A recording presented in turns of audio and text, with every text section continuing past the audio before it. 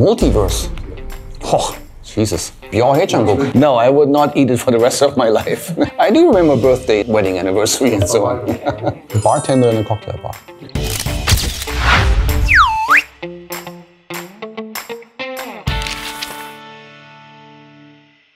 Hello, my name is Andreas Heinrich, and I'm the director of the Center for Quantum Nanoscience here at IWA Women's University. The center is part of the Institute for Basic Science. I'm very happy to meet you.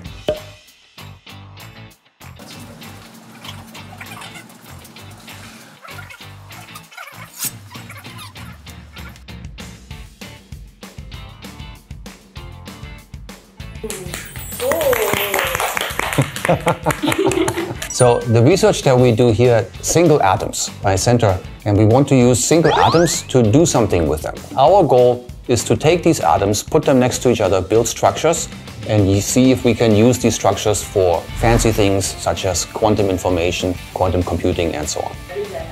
What's an atom? Really? Everything is made from atoms. When you cut everything down at the end, you end up with single atoms. And so the atoms are the smallest thing that you can ever do some engineering with, you can build something with. The Boy and His Atom is a movie made with atoms. It holds the record as the smallest movie ever made. It's only made with a few atoms. And it tells the story of an atom meeting a boy, and then the atom dances, and then the boy dances, they dance together, they have fun together, they become friends. It took 10 days in the lab to move all the atoms and make the frames. But the whole project, together with all the promotion that went with this, was more on the order of a half year of work for me and for the production team. The initial stage was 1, right? So just 1. Sunny. In the beginning, the center really started from nothing, basically, right? So we slowly started hiring people. I guess after the first year, maybe we had like 10 people or something like this, right? We were all in a small room, temporary space, not building, right? And now we have 55 people. Nanocomic is a program that we developed for teaching the middle school students in Korean middle schools about nanoscience and also some aspects of quantum science. By this point, we know that at least 14,000 students in Korea, maybe some of you on YouTube, have actually participated in this program. Not on YouTube. Not on YouTube. I love it. I was born in Germany, in a very small town that is only 10 kilometers from the former border between East Germany and West Germany. This was a small town. From there I moved to a slightly bigger town called Kassel, West. I was not allowed to go east, right? You're not similar to Korea, right? You cannot go to the north, basically. I've lived outside of Germany for 25 years now, right? So a long, long time. But I keep very close ties with one particular friend. His name is Olli. And Olli and I went to elementary school, middle school, and high school together. We weren't always friends. Olli is working for a company that makes solar equipment. What is it called? Hold on a second. SMA, that's what it's called. My childhood was actually quite different from what I observe around me here. I wasn't a particularly good student to begin with. I was good in physics and math, as you may expect, right? But I wasn't really interested in getting good grades. I got good grades because I was just talented in this, right? I spent most of my time running around outside in the forest playing with my friends, basically. And I think that's actually very important to have that freedom to do this. I was always interested in how things work. If you were to call my mom, she would tell you that I would always take things apart and I could never put them back together. I wanted to know, how does the radio work? So I would take the radio apart and then it comes into 1,000 pieces. And you can learn something from those pieces, but you cannot put it back together. Really, really understand. Not too many people really, really understand, right? In QNS, people understand what we do. Very much. In scientific research, if you can always plan what's going to happen, you almost don't have to do the experiments, right? I'm terrible at remembering little things. If you ask my wife, she will tell you I'm terrible at that. There's a really, what is his name? I'll give you the name. I do remember birthdays and wedding anniversary and so on. 뼈해장국. I do love 뼈해장국. That's one of my favorites here. Yes, absolutely. No, I would not eat it for the rest of my life.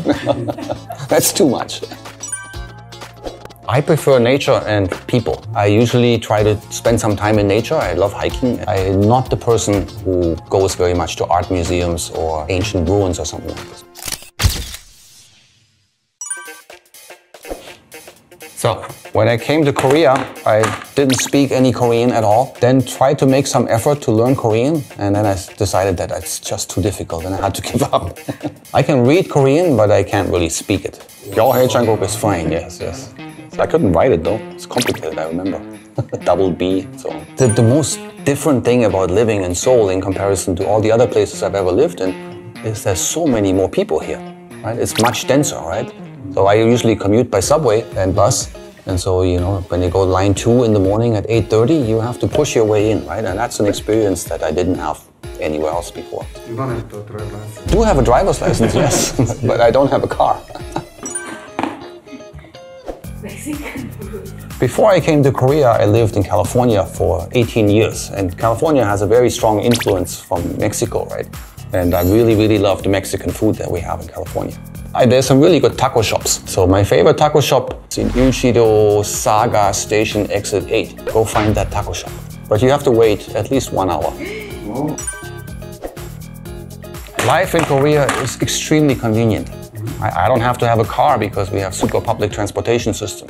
Right? I can go shopping downstairs from my apartment in a supermarket. I can order things on Coupang. They are there the next day. Right? Life could not be more convenient than it is here. Because we were looking at our old life in California and it was perfect. It was very stable, good job, kids were happy. And we said, we cannot do this for the rest of our lives. So we had to do something new. I was looking forward the most is to have new experiences here. And your kids agree? Now they do, yes. So Mapo is still very big, right? So it's really Hapjeong that is kind of the hometown. It's a fusion restaurant that does Japanese, Korean, and also some French influence to it. I don't know the name of my favorite Kisa Shikdang. It's just here in Bukka Yeondong. Quite often for lunch, I just go down there and enjoy the kimchi jjigae. Looking forward very much to explore Kenya. Want to see what that country is like and just learn something new. I have not been to Africa yet. South America I've also been a couple times, but I've never been to Africa. It's time. I love cookies. I love especially German Christmas cookies. Right? And now we're getting close to Christmas time again. So I'm really looking forward to baking. Mostly I bake with my son. I love that. Multiverse. Oh, Jesus. On here? Out of the description of quantum mechanics, the description is very difficult. Multiverse certainly exists when we do our experiments with our atoms on the surface, right? But you cannot just scale this up to humans. Quantum effects don't really happen on the scale of humans. To have the right partner to explore things together with. For me, the decision was whether I should study physics or engineering. Right? And in the end, for many reasons, I decided to go into physics. But I think I could have also been happy in engineering. Sportsman, painter, musician? No, painter, no, musician, no. Okay. Cocktail bar, basically. Maybe that's what I'll do. Bartender in a cocktail bar. Most important things, 2 things. 1, ask questions. And the second one, be curious. Don't just accept facts that are given to you, but try to understand what's behind them and make the connections between things. If you're curious, if you ask questions, I think you're on the right track. Come to IWA. Come to QNS.